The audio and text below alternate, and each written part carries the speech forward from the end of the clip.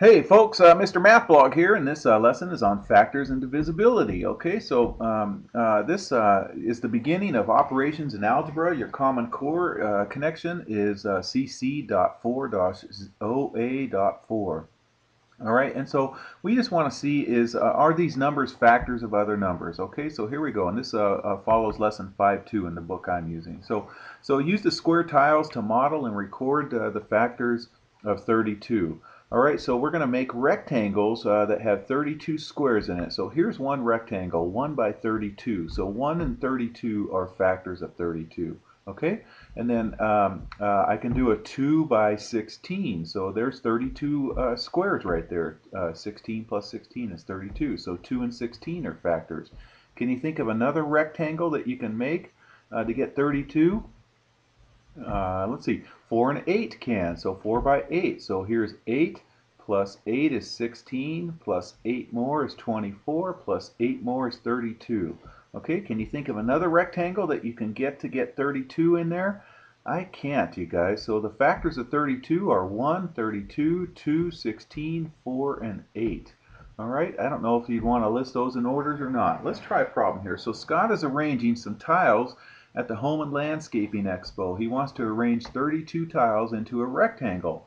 Can Scott arrange these 32 tiles into 3 equal rows without gaps or overlaps? Okay, well we kind of did all the rectangles. We try to arrange it so it's asking to arrange 32 tiles into 3 equal rows to make a rectangle.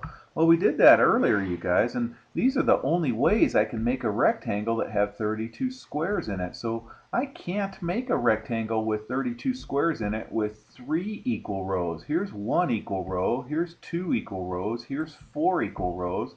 I can't get 32 rectangles with 3 equal rows. So when it asks me a rectangle blank have 32 tiles arranged in 3 equal rows, a rectangle cannot have 32 tiles that are arranged into 3 equal rows. I can't do it.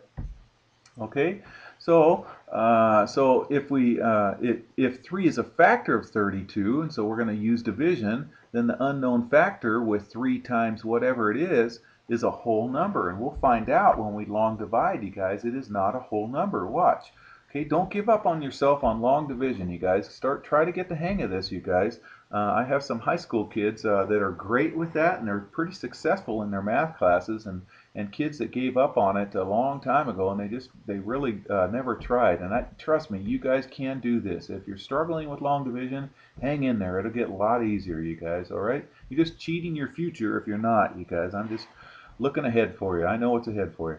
All right, anyways, let's go ahead. So this number divided by 3. So 3 goes into the 10 spot one time. 1 times 3 is 3. And then subtract, and I get 0. Okay, and then we're going to slide this 2 down. So here we go. And then we're going to divide again. Okay, we got to keep going, you guys, because this is in the tens spot. I still need to divide in this unit spot. So how many times does 3 go into 2? 0 times. So I'm going to put a 0 up there and then multiply 0 times this 0 times 3 gets me this 0, and then I get a remainder right there. So that remainder tells me that this quotient is not a whole number. It's 10 with a remainder 2. Okay, so so the unknown factor in 3 times whatever 32 is not a whole number, and a rectangle can't have 32 tiles arranged in 3 different rows. All right, so just remember, a factor of a number divides into a number evenly. If it's a factor, then that means that the quotient is a whole number and the remainder is 0. Okay, the key part is if it's going to be a factor, I'm going to underline this, you guys. If it's a factor, then your remainder is going to be 0. Okay, so that's the important part. Is the remainder 0? Or can you make a rectangle? If you can make a rectangle, then yes, it is a factor. All right, so explain how the model relates to the quotient and the remainder for 32 divided by 3. All right, well, if I made this model right there, it's asking, can I make a rectangle of 32 squares in it with 3 equal rows? And I can't. In fact, the closest I can do is 10 by 30. And that only gives me, I'm sorry, yeah, 10 by 3, sorry.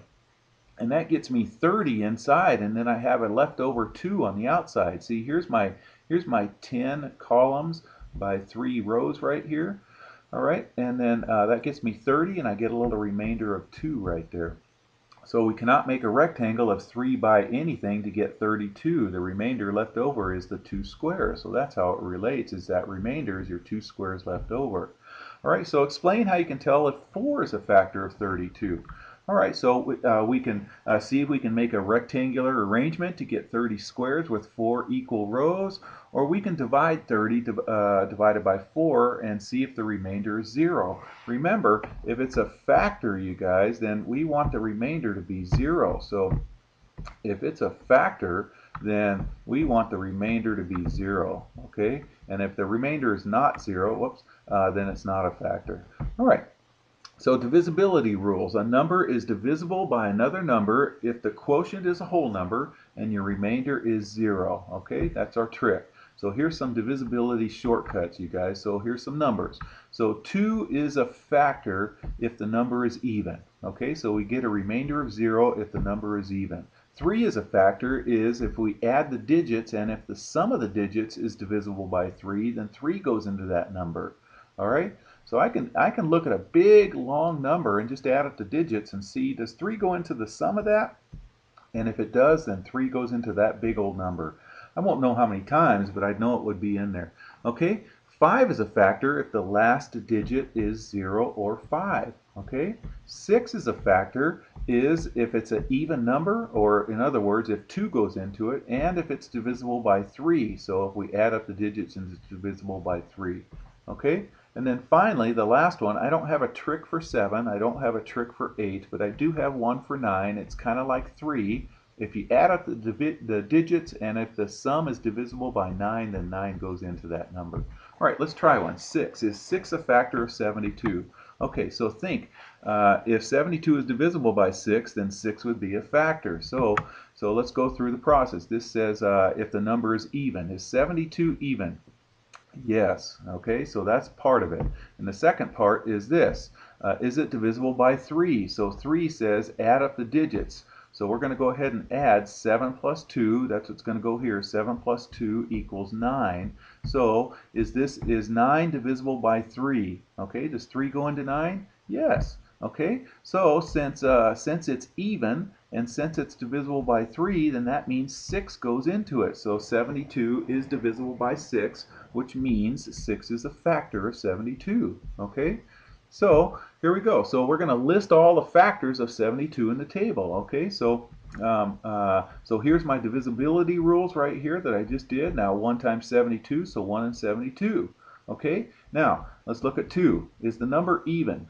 Yes, it is, because that last digit is an even number, so 2 is a factor. So how many times does 2 go into that? I did long division over here. Again, don't give up on long division, you guys. It can be your easy friend, you guys. I know you guys are thinking, well, man, Mrmathblog's wrong, but no, it's really not that bad, you guys. Don't give up on yourself, okay? 2 goes into 7 3 times, and then 3 times 2 is 6, all right? And then 7 minus 6 is this 1. Slid the 2 down. 2 goes into 12 6 times, and so we get 12 and we get a remainder of 0. Okay, I knew it would be a remainder of 0 because it was an even number. Okay, so 2 and 36 are factors. All right, is 3. So if I add the digits, the sum of the digits, 7 plus 2 is 9. Since 3 goes into 9, 3 goes into that, and I long divided 3 into that right here 24 times. So 3 and 24 are factors of 72. Okay, 4. There's a kind of a sort of a halfway trick on 4. If it's an even number, then half the time 4 goes into it and half the time it doesn't. But if it's odd, 4 doesn't go into it. Since that's even, I'm going to go ahead and long divide 4. And if I get a remainder of 0, then 4 would be a factor. So here it is, 4 long divided, and I divided right here, and I got 0, so 4 was a factor, so 4 and 18 are factors. So 4 times 18 equals 32. Okay? All right, again, so the trick is if it's even, half the time 4 goes into it, and half the time 4 wasn't. So if you got a remainder of 2, let's say, then 4 would not be a factor. It has to be a remainder of 0 to be a factor. Okay, does 5 go into it? Is the last digit 0 or 5? No, so 5 doesn't go into it. Does 6 go into it? 6 goes into it if 2 goes into it and 3 goes into it. So 6 goes into it because both 2 and 3 go into it. So when I long divide that, I got 12. So here's factors of 72, 6 and 12. All these are factors of 72 also. 72 has lots of factors, okay? I don't know about, there's no shortcut for 7 except for long dividing, and since I long divided 7 and I got a remainder that's 2, it's not 0. 7 is not a factor, okay? And then try 9, you guys. I don't know a shortcut for 8. So when I try 9, if I add the digits, 7 plus 2 equals 9. Since 9 goes into 9, 9 goes in there 8 times. I think I did 8 into 72 instead of 9 into 72, because 8 times 9 is 72, just because it was in order right there. So there's all the factors of 72 right there, okay? And I use my divisibility tricks right there to do that, okay? So your teacher can go over those tricks again with you guys, so I'll do a little bit more here. So how do we check to see if 72 is a factor? All right, what I did is I just long divided, you guys, and since the remainder was not 0, it was 2, then I knew 7 was not a factor. And how are divisibilities and factors related? Well, when you divide, you guys, if you get a remainder of 0, then that divisor is a factor. If it's not 0, then it's not a factor. Like above, 7 gave me a remainder of 2, which wasn't 0. So it's not a factor, okay? All right, so is 4 a factor of 32? Draw a model. So when you see this, it's basically asking you, can you make a rectangle of 4 and 32? Well, yeah, I can make it 4 by 8. So since this is 32 squares right there, then 4 is a factor because I can make a rectangle of 4 by 8. Okay, what about 28? Is 4 a factor of 28? So it's asking, can 4 make a rectangle of 28? I'm sorry, yeah, can you make a rectangle with rows of 4? And yeah, it would be 7 on there. All right, how about this? Let's use our divisibility rules. 5 a factor. So 5 says it's the last digit is 0 or 5. Okay, that last digit is 6. So no, 5 is not a factor. That last digit is 5. So yes, 5 is a factor. It just says, right, yes or no. Okay, that last digit is 2. It's not 0 or 5, so no, 5 is not a factor. That last digit is 0, so yes. So it's going to go no, yes, no, yes. Okay, one more, you guys. Is 9 a factor? Okay, so 9 rules is add up the digits and see if 9 goes into the sum. 5 plus 4 equals 9. 9 goes into 9, yes. 6 plus 5 equals 11. 9 does not go into 11, no. 7 plus 6 is 13, no. 1 plus 3 plus 5 is 9, so that would be yes. Okay, I hope this helps you guys. Take care.